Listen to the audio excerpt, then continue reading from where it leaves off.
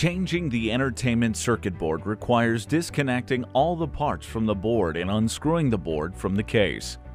First, obtain a new entertainment circuit board. Next, open the pillow speaker case. See the opening and closing the pillow speaker case video clip.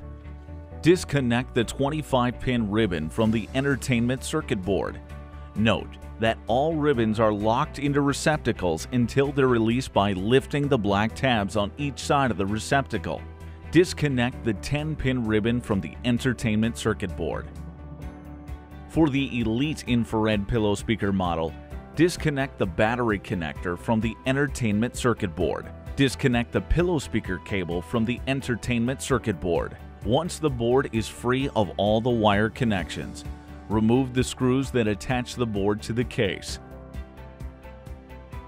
Replace the board with the new one, screwing the board into the case. Connect the 10-pin ribbon and 25-pin ribbon into the header. Support the ribbons close to the connectors to avoid overflexing and bending the ribbon, which can damage it.